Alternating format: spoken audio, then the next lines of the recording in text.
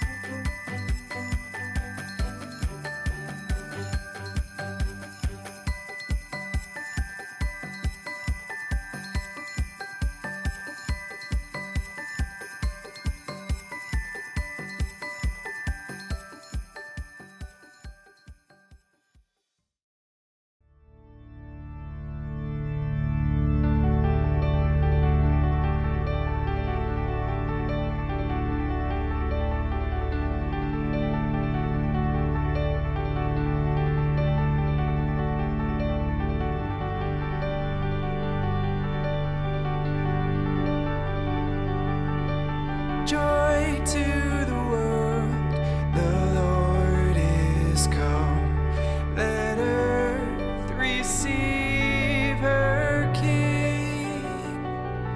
Let every heart prepare him room. And heaven and nature sing, and heaven and nature sing, and heaven and heaven and nature sing. We will sing, sing, sing. Joy to the world. We will sing, sing, sing.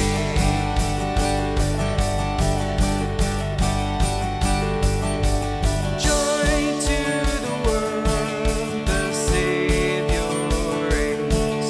Let men their songs employ, while fields and floods, rocks, hills and plains repeat the sounding joy, repeat the sounding joy, repeat the sounding joy. We will sing, sing, sing. Joy to the world. We will sing, sing, sing.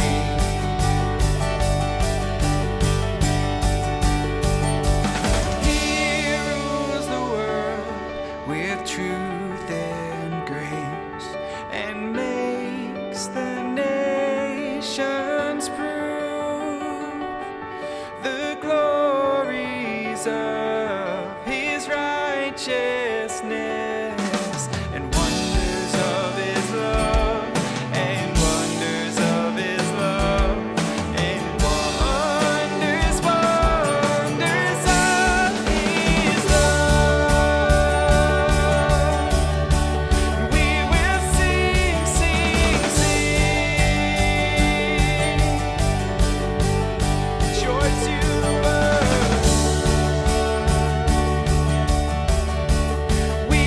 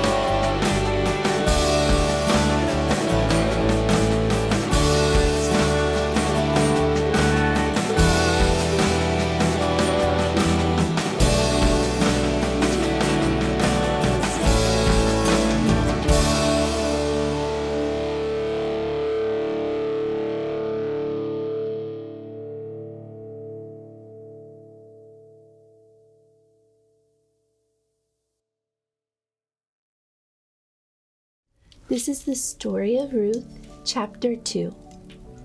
When Ruth and Naomi arrived in Bethlehem, they were very, very poor, and it was the busiest time of year, harvest time. Ruth wanted to take good care of Naomi, so she told her, "I'll go into the fields and gather the leftover grain for us to eat." It was very hard work, and Ruth did this every day. Naomi was too old to gather food for herself, so she was very thankful for Ruth's help. God was watching over Ruth and Naomi, and someone God sent to help was also looking out for Ruth and Naomi.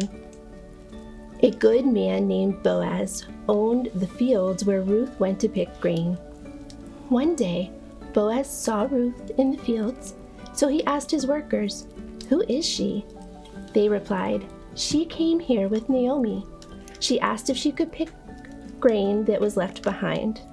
She works hard all day long." Boaz was impressed with Ruth and very kind to her. One day, he went to her and said, "You can take as much grain as you want from my fields. When you get hungry or thirsty, come to share my food and water." Naomi was so grateful when Ruth would come home with food. She asked, "Who is helping you with all of this?"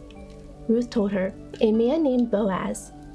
"Boaz," Naomi said, "he is my relative and a very good man. Keep working there and you will be safe." So Ruth kept working there.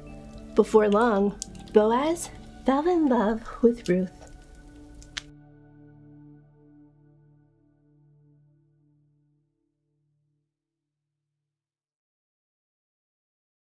The story of Ruth is such a beautiful piece of literature.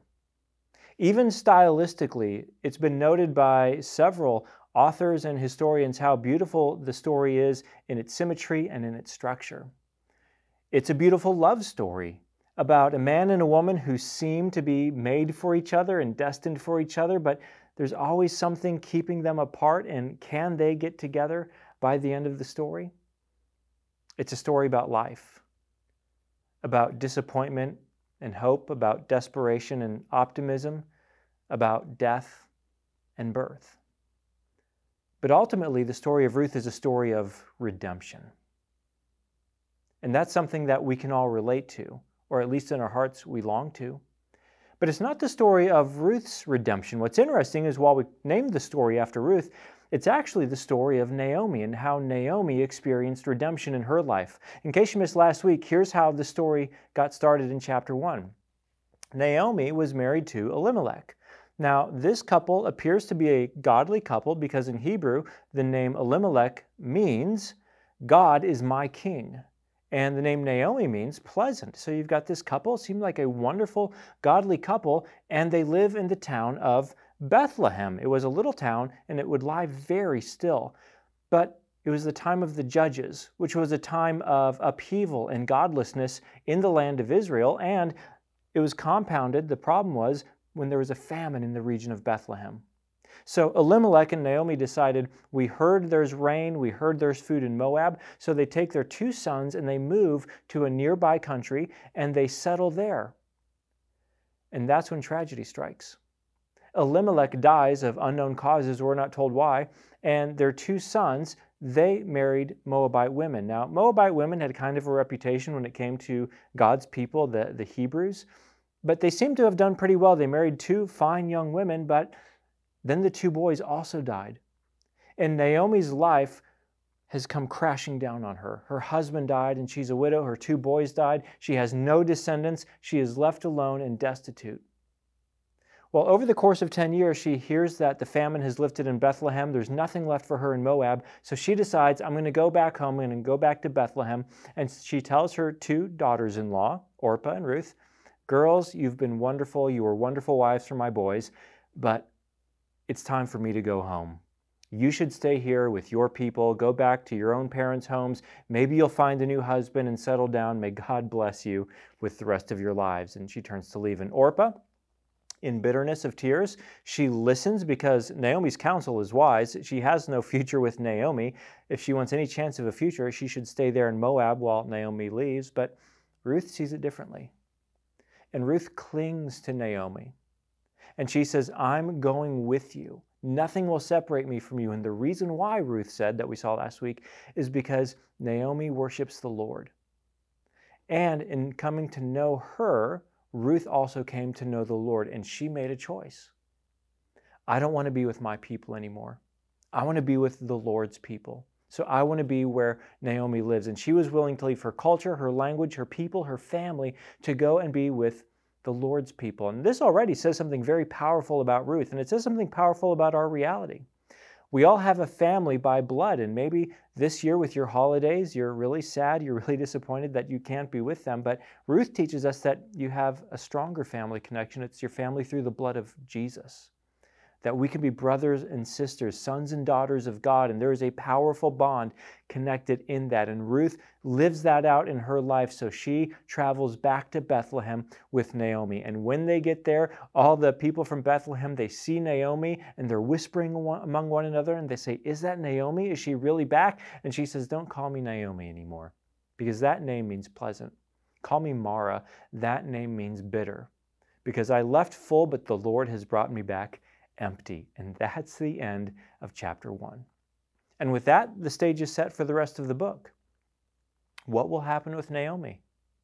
Will she experience redemption, or will her life end in this bitter disappointment? Well, that's where we pick up chapter 2. And as we get started, there's a big idea that I want you to focus on today. There's a major theme that we see throughout this entire chapter, and really throughout the entire book of Ruth, and that is this. In the ordinary events of life, in the ordinary events of everyday life, in our ups, in our downs, in our triumphs, in our tragedies, in the ordinariness of life, God is at work to do extraordinary things. Even in the downs, even in the frustrations, even in the sorrows, God is at work to do extraordinary things for His glory and for your good. That's what we see in this chapter. Now, one of the things that I personally love about the story of Ruth is as you read it from beginning to end, God is silent. God does not speak.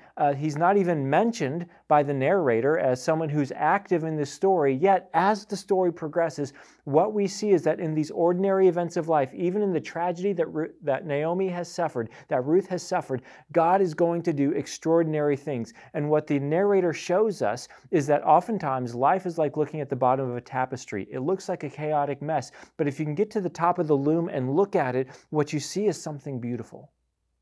And this is a chapter where the narrator starts to give us some of that perspective. And the reason why that's helpful is because many of us are going through challenging times. Many of us are going through difficult times, like Naomi, like Ruth. And what we see in this chapter is that God is often doing His most extraordinary work, not through miracles, not through divine intervention, but He's quietly at work in the ordinary events of life. And that's an idea that we call providence, that God is at work in everyday life, in ordinary means, to do extraordinary things. So today we're going to read chapter 2. If you want, you can grab your Bibles or open a Bible app and follow along that way. We're just going to read right through the text and unpack it as we go through it. And as we do, we're going to see God at work in ordinary ways. Now, as the chapter begins, Ruth and Naomi are desperate for two things. Number one, they're desperate for food. And number two, they're desperate for family. So they come back penniless, empty, broken. Now, there is the ancestral land which belonged to Elimelech. And now Naomi and Ruth can live there, so they have a place to live, but they don't have food. And they don't have a family, namely the ability to have children and carry on the family line and pass down the land as an inheritance. Those are the two challenges that they face. Today, we're going to see how one of those problems is met. Ruth chapter 2, verse 1. Now, this is a parenthetical note from the narrator. It's not part of the story. Now, Naomi had a relative on her husband's side. This is not her relative. It was Elimelech's relative.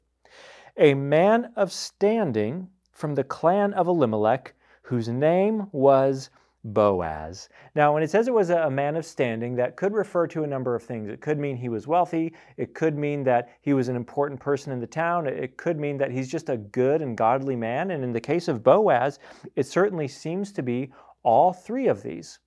And Boaz was from the same clan as Elimelech. Now, in those days, an individual was part of a family. You had your family. And a group of families that were descended from the same ancestor made up a clan. Now, a group of clans made up a tribe, and the nation of Israel was made up of 12 tribes. So this was an immediate family, probably wasn't even a first or second cousin, but part of the same clan. There was definitely a connection between Elimelech and Boaz. Verse 2. And Ruth, the Moabite, and the narrator just reminds us, she is not a Hebrew, she is an outsider, said to Naomi, "Let me go to the fields and pick up the leftover grain behind anyone in whose eyes I find favor." Naomi said to her, "Go ahead, my daughter." Now, what this is referring to is a custom that took place in ancient Israel that was called gleaning. And here's how it worked. God, in his Old Testament covenant with his people, wanted to make sure that the marginalized of society would have a way to survive. So this would be the widowed, the orphans, and immigrants who could not find work. They had practices like gleaning so they could survive. Here's how it worked.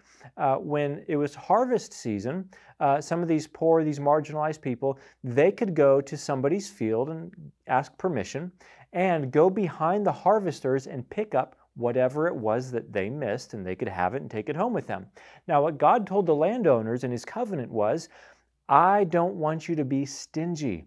I want you to be generous because that land you're farming is my land. Your name's on the title, but it's not going to be on the title very long because you'll be dead and someone else's name will be on the title. That is my land. You are the caretaker. And because it's my land, I want to make sure that all people are provided for. So don't harvest all the way to the edge of your property. Leave some slack so people who need help, who are destitute, they can come and they can find providence. They can find food to eat. And when your harvesters bundle up into sheaves, be a little sloppy with your work. Make sure there's some leftovers so they can come and pick it up off the ground, and that way they won't starve. So this would kind of be like, I don't know, when I was a kid, someone picking up aluminum cans on the side of the road to recycle them to try and make a little bit of money to survive. That's kind of the cultural equivalent. Verse 3.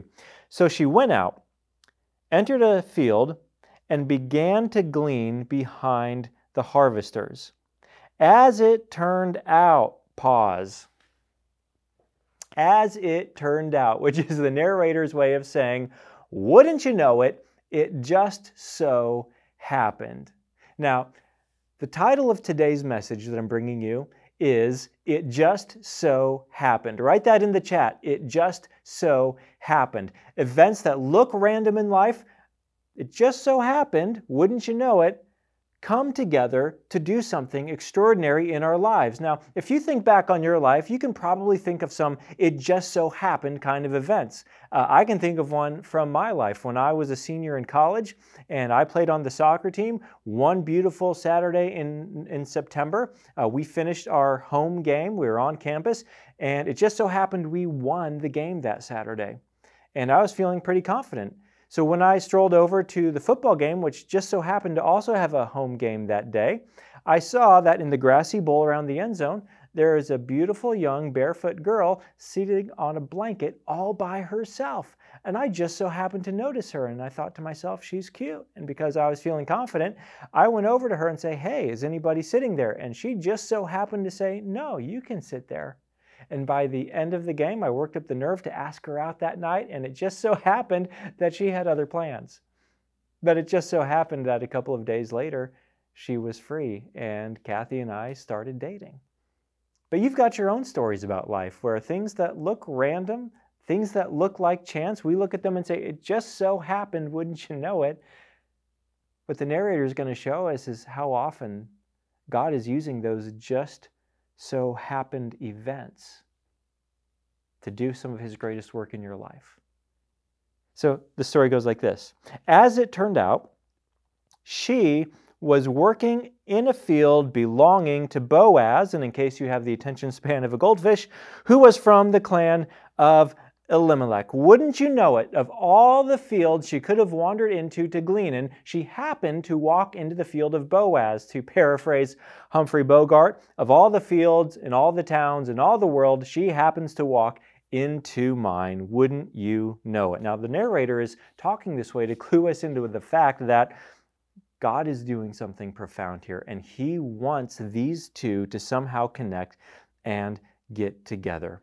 Because every good and perfect gift is from above, and that is how God often works in His providence.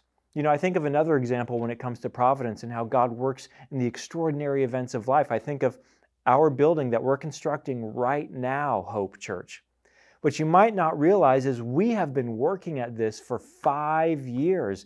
And before we got to our current property, we tried to rezone and buy 2 other properties, and twice we got shot down by the local municipality where those properties were located, and we were hitting our heads against the wall. Not only that, there were 2 other buildings that we wanted to buy and renovate for a church, and both of those derailed before we could even get to the local municipalities to rezone them and use them for a church.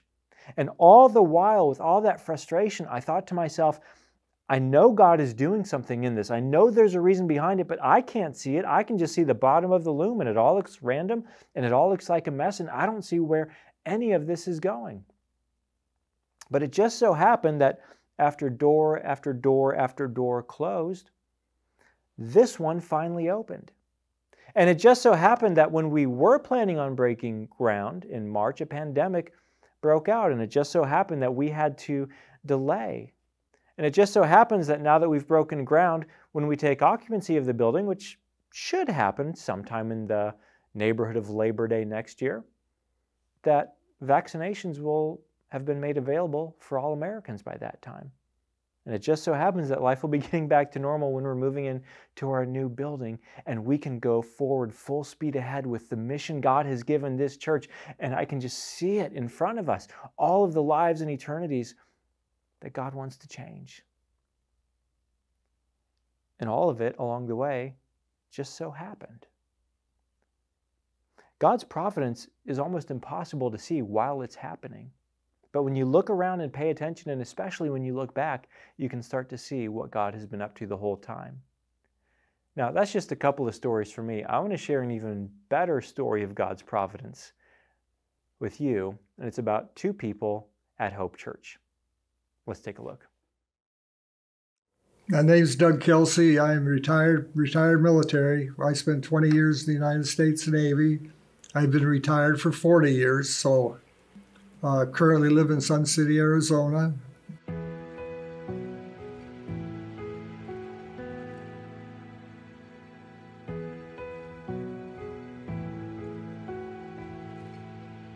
I lived in Escanaba, Michigan, and I graduated from high school and came down to Milwaukee, and we had a lot of agonizing as to what to do. I mean, you know, Barb's pregnant, and she knew of this program the Lutheran Church had in Milwaukee for unwedded mothers. So we decided that was the way to go. And what they did back then, Barb went to work in a doctor's home doing light housekeeping, and they had some children, so nanny worked until the baby was born, and then she was put up for adoption. So I knew when she was born, but after that, no idea.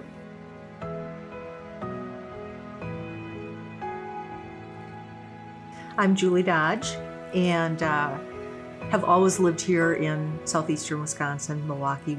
My husband Larry and I have lived out here in Oconomowoc since '86.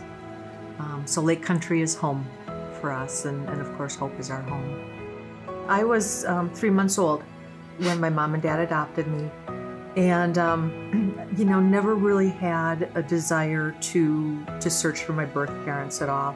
When they put me up for adoption, to me that's an act of love that you do for a baby. And so I had thought about it occasionally, but put it off for years and years. Larry's always been more curious than I have. And he bought me the Ancestry DNA kit for Mother's Day last year. And you know, I was real open to it and ready at this point. I had bucked against it for years. And it just seemed like the natural thing to do. Initially, I had contacts from, it was cousins on my mother's side of the family. And they knew the history between my birth mom and dad. And so they were able to point me in his direction. And so I knew where he was, I knew where he lived, and I knew the backstory. And then all of a sudden one day I looked and I had a young man pop up as a match, and it was like nephew or closer as far as the degree of connection. And so it's like, okay, this is it. And I reached out and he got us in touch. Then my son called me and I said, yeah, okay. It was, everything clicked, and Julie included a telephone number in case somebody wanted to call. I had just been sitting there trying to compose an email to send to him to introduce myself via email, and you think, oh, should I write this or should I write that, or, you know, if I say this, and then all of a sudden the phone rings. It's like, yay, I don't have to do the email. Yes. We said hello. Yeah, and it And was. the conversation just flowed. And I think we even talked, I don't know, a long time, that first conversation. Found out we had read the same trilogy of books, liked the same reading material and we have interests a and things. tremendous amount of stuff in common. Some good, some bad, but it's all that makes us the people we are. Yes. Well, here we are, and I mean, it's been very easy. It's like for me, like we've known each other forever, even though our physical relationship has been much less. But it's been gratifying, and I've got to get a plug in for Larry. we have a great relationship. It's just, this whole thing has been great. Yeah. If I would have known it was that easy, I probably would have done it a lot sooner. I wish you would have. Yeah. So do I. Dad came up for my birthday in January. It's January 12th, 2020. Julie and Larry asked me if I'd like to go to church with them. And normally I would have said, that's okay, you guys go ahead, and when you come home, be all right. And I said, okay. And I actually found myself singing. I have not been involved in church for 60 years. And this is just, I'm on kind of a new journey.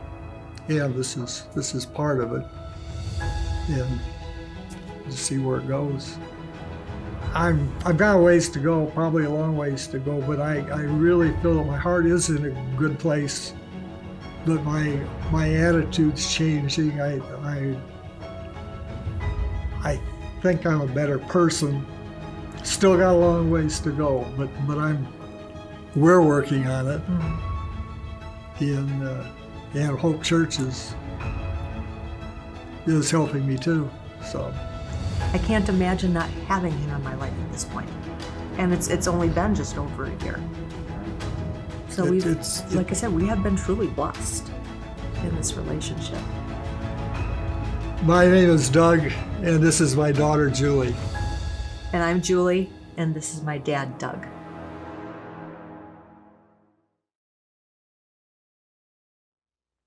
It just so happened that Julie was finally ready to take that DNA test.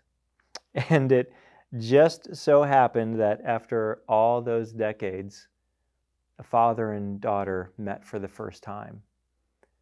And it just so happened that while he would normally decline an invitation to church, this time he felt like he would take him up on that offer. And it just so happened in all of these circumstances over all of these decades that a man came to church and was reintroduced to Jesus and united with him. And all the while, through all those decades, it looked like the ordinary events of life. But God wants to use the ordinary events of life to do some of His most breathtaking work. It just so happened. God's providence is a beautiful thing, church, and you don't want to miss it because it is so easy to overlook because it hides in plain sight. Well, Ruth just so happens to walk into the field that Boaz owns, and he notices. Verse 4. Just then, it just so happens. Just then Boaz arrived from Bethlehem and greeted the harvesters. "The Lord be with you." "The Lord bless you," they answered. Now, that's fascinating to me because Boaz shows up and talks to his blue-collar guys. "Hey, the Lord bless you guys." And they're like, "Hey, you too. The Lord bless you." This is like your job, isn't it? CEO walks in, gives a priestly blessing over all the employees. You pop your head out of your cubicle like a groundhog. "The Lord bless you too, Mr. CEO." And then you go back to work. No, not your work. Well, anyway, that's how Boaz ran his business. He's a remarkable man of faith. Verse 5, Boaz asked the overseer of his harvesters, "Who does that young woman belong to?"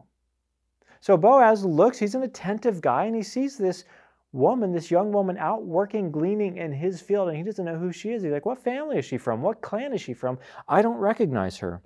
The overseer replied, "She is the Moabite who came back from Moab with Naomi.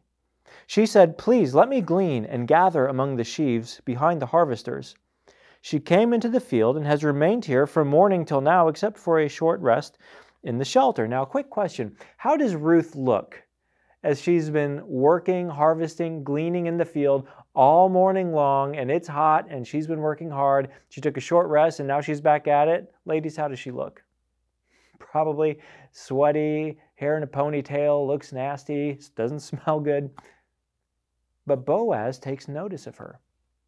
Boaz takes notice about her and ultimately is attracted to her, not because of what she looks like.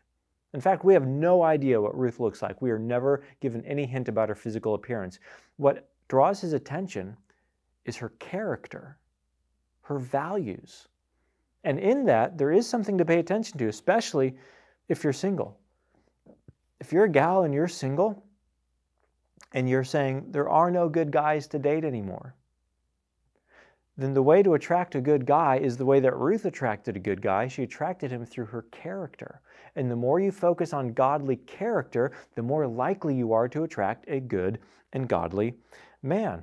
Guys, same's true for you. If you want to meet a great and godly girl, then have great and godly character. Focus not on finding the right person as much as you're focusing on becoming the kind of person that the kind of person you're looking for would look for. That's who Ruth is. She's a godly woman, a hard worker, good character, and Boaz wants to meet her. Verse 8. So Boaz said to Ruth, just walks right over to her, "My daughter, listen to me. Don't go and glean in another field, and don't go away from here." How's that for an Old Testament pickup line? Don't glean anywhere else. You can glean right here in my field. "Stay here with the women who work for me. Watch the field where the men are harvesting and follow along after the women. I have told the men not to lay a hand on you," which I think is the first sexual harassment policy in recorded literature. "And whenever you are thirsty, go and get a drink from the water jars that the men have filled." Now, what's Boaz doing?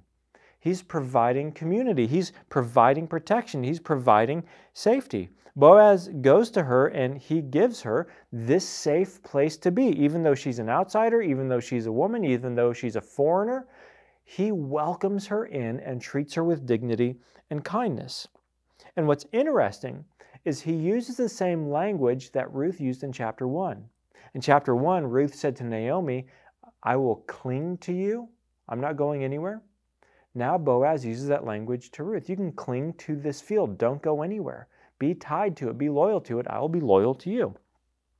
At this she bowed down with her face to the ground. She asked him, "Why have I found such favor in your eyes that you would notice me, a foreigner?" Now, this is mercy beyond anything she anticipated that morning. All she hoped that morning was that she could find enough favor to quietly go about her work, pick up some scraps of barley, and go home so that her and Naomi might have food for a couple of days. She's genuinely floored that this man of standing would be kind to her, go out of his way to say, "Hey, I want to look after you. You're going to be safe here. You stay here for the entire harvest," which was about a 6-week part-time job. Boaz replied, "I've been told all about what you have done for your mother-in-law since the death of your husband, how you left your father and mother and your homeland and have come to live with the people you did not know. So Boaz says, I've heard about your character. I've heard about the kind of person you are. And now he prays over her. May the Lord repay you for what you have done. May you be richly rewarded by the Lord, the God of Israel, under whose wings you have come to take refuge. Now, here's what's interesting. Spoiler alert. Every single prayer that is prayed in the book of Ruth is answered by the end of the story. And Boaz prays these two prayers over Ruth. May the Lord repay you. May you be richly rewarded because you have come to take shelter underneath his wings. Now, here's what's interesting. God will answer the prayer of Boaz, and who will God use to answer the prayer of Boaz? He's going to use Boaz. You see, sometimes when we pray, it moves the heart of God to intervene and act on our behalf. And sometimes when we pray, it moves our hearts to start aligning our behavior and our actions and our words more closely with God's heart. So Boaz hears about this woman, her goodness, her godliness. He prays for her, and by the end of the story, God answers his prayer by using him. Verse 13. May I continue to find favor in your eyes, my Lord, she said. You have put me at ease by speaking kindly to your servant. Remember that word kindly. Though I do not have the standing of one of your servants. So she's genuinely honored by him. She's at the lowest rung of this social ladder, but he has gone out of his way to treat her kindly.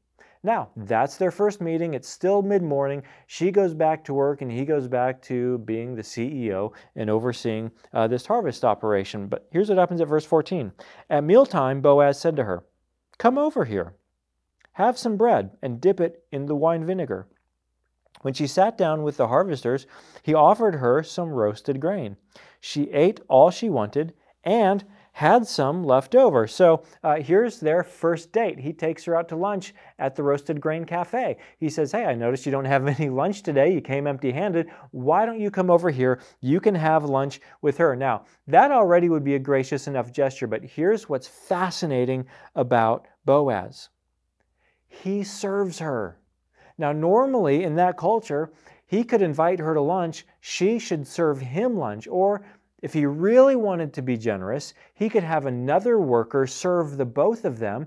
But he, the boss, the landowner, the CEO, he personally decides, I'm going to serve you from my table. I'm going to be gracious to you and elevate you. I'm going to use my position of honor and strength to elevate and dignify you. Verse 15, as she got up to glean, so lunch is over, Boaz gave orders to his men. Let her gather among the sheaves and don't reprimand her. Even pull out some stalks for her from the bundles and leave them for her to pick up, and don't rebuke her. So again, Ruth is an outsider. What does Boaz do? He makes her an insider.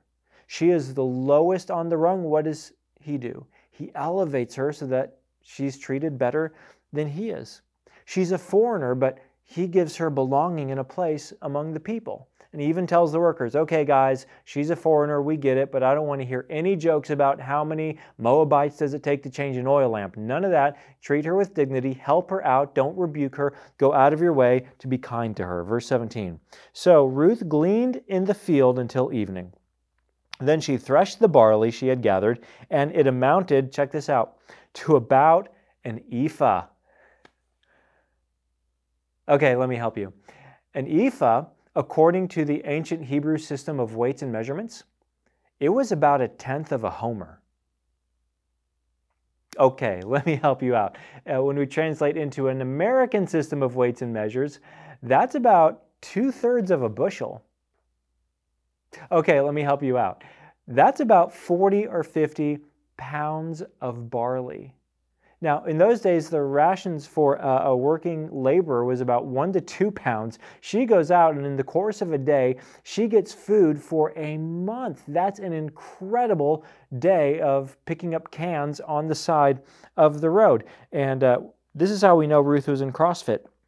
She carried it back to town, and her mother-in-law saw how much she had gathered. Ruth also brought out and gave her what she had left over after she had eaten enough. Her mother-in-law said, "Where did you glean today? Where did you work? Blessed be the man who took notice of you." So she says, "Hey, Naomi, I'm home. Earned about $1,200 picking up cans on the side of the road today. Oh, and my new boss took me out for lunch. Here's the doggy bag." Now, what's interesting is as you read this, the narrator is showing us that for the first time in a long time, Naomi's excited about something. Notice how her words come spilling out. Where did you work today? Where were you? Who did this for you? Blessed be the person. She's all of a sudden excited, and as her words pick up and come spilling out. Verse 19. Then Ruth told her mother-in-law about the one at whose place she had been working. "The name of the man I worked with today is Boaz," she said. "The Lord bless him," Naomi said to her daughter-in-law. "He has not stopped showing his kindness to the living and the dead." Now, what's interesting is who has not stopped showing kindness, Boaz or the Lord? The narrator leaves it ambiguous. We're not sure who she's talking about, but it's both. She added, "That man is our close relative. He is one of our guardian redeemers." Now, in these two verses, we have the two main themes of the book of Ruth brought together. The one is kindness, and the other is redemption. He has kindness, so Boaz has kindness, and he is a guardian redeemer within their clan. Now, the redemption part, the guardian redeemer part, you're going to have to come back for the next 2 weeks to hear about that major theme. But today, in a few minutes, we're going to look at the other major theme, which is kindness. Then Ruth the Moabite said, "He even said to me, 'Stay with my workers until they finish harvesting all my grain.'" Naomi said to Ruth, her daughter-in-law, "It will be good for you, my daughter, to go with the women who work for him, because in someone else's field you might be harmed." So Ruth stayed close to the women of Boaz to glean until the barley and the wheat harvest were finished, and she lived with her mother-in-law. Now again, the harvest season was about 6 weeks long, which means their first problem has been addressed. They have food. And after one day they had a month's worth of food, she can be there in his fields for the next about 6 weeks. So their food problem is solved, but they still have the problem of family. What will they do about that problem? And again, we'll pick up on that theme next week. But today, for the balance of our time, I want to talk about the prominent theme in chapter 2, and that is kindness. How we see kindness in the demeanor of Ruth, but more importantly, in the character and quality of Boaz. Kindness, the Hebrew word, there's no real English equivalent for what that word means. I mean, kindness is our best stab at it, but there's no one word that captures everything the Hebrew word in context and culture communicate. It's a word that communicated kindness, mercy, generosity, selfless love, tenderness. It was all of these virtues coming together in one powerful word. Some translations translate it as loving kindness, but it's this powerful word of all these great virtues, and we see it exemplified over and over in the story of Boaz and in the story of Ruth. Now, in this chapter, we have Ruth, who the author repeatedly tells us is a Moabite. She's not one of God's people. She's a foreigner. She's not a man. She's a woman. She's not an insider. She's an outsider. And then we have Boaz, who comes and shows her extravagant kindness. So what's the point of this chapter? It's not simply that we look to Boaz and say, what a good example of what it means to be a godly man. It's certainly not less than that. He's a remarkable example of what it means to be a godly man. But there's something else here in this story. There's something else that we're supposed to see, because Boaz is pointing to someone else. Every single one of us, to some degree, knows tragedy and pain and suffering, just like Ruth did. It's part of this broken world we live in. Yet, in God's providence, she found a man who was kind, who was caring, who was generous, who didn't treat her by her labels, who didn't treat her by her status in society, who didn't treat her the way everyone else would treat her, but looked at her and crossed all lines to bring her in and give her a sense of community and belonging and affirmation. Boaz, the Lord of the harvest, shows his kindness to this Moabite woman who's been widowed. And in this, what we see is someone to whom Boaz points, and that is to Jesus. Jesus, who looks at us in our sin and brokenness as outsiders with God's people, not insiders, as foreigners from God's people who don't deserve to be included among them, but he reaches across every single line. He comes from heaven to earth. He comes from the holiness of God to a sinful people to live among us. And then the Lord of the harvest, Jesus himself, delighted to serve you and humble himself so he could elevate you.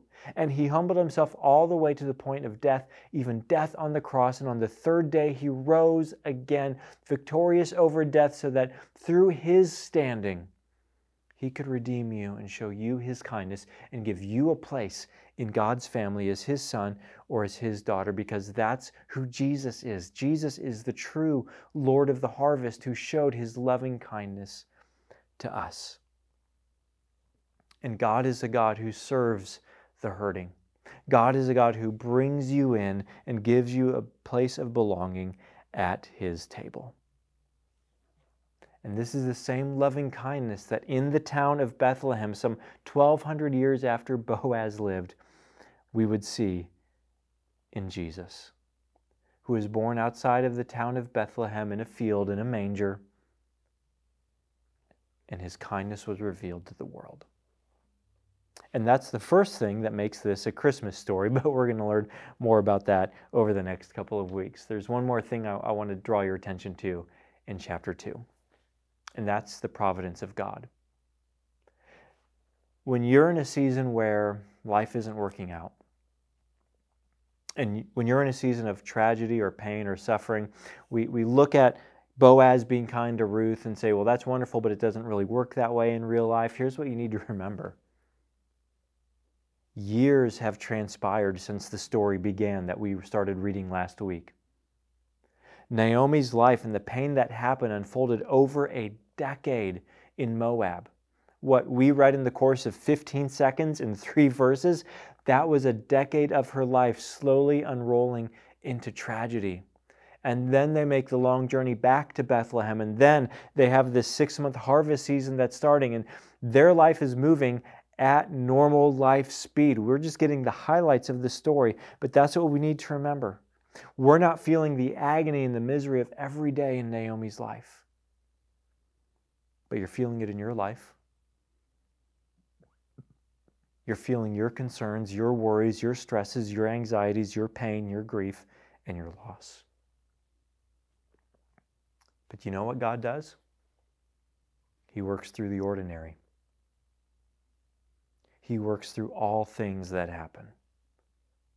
And he bends them into his will and his plan and his purpose to do extraordinary things in your life. That's the hope we have in reading Ruth chapter 2. How can we know? Because Jesus, the true Lord of the harvest, used all of these events from the past to lead up to his birth at Christmas and his death and resurrection on Easter so that we could be brought in and be made children of God. And that's what gives us a certain hope that God is kind, and in his kindness, he will exalt you in glory forever.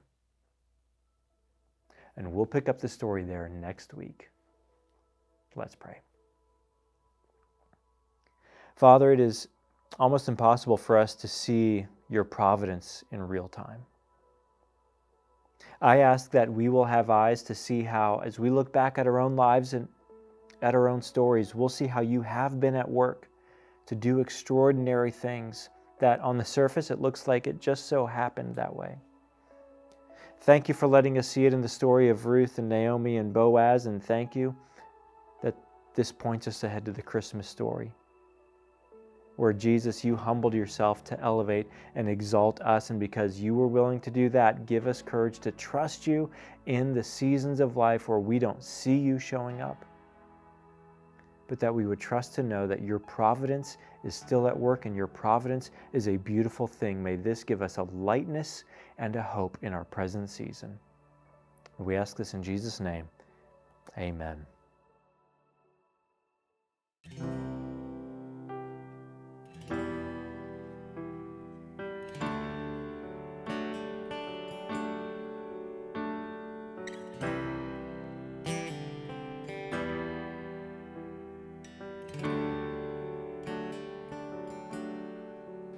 You give life, you are love, you bring light to the darkness, you give hope, you restore every heart that is broken. Great are you, Lord. It's your breath in our lungs, so we pour out our praise. We pour out our praise. It's your breath in our lungs, so we pour out our praise to you only.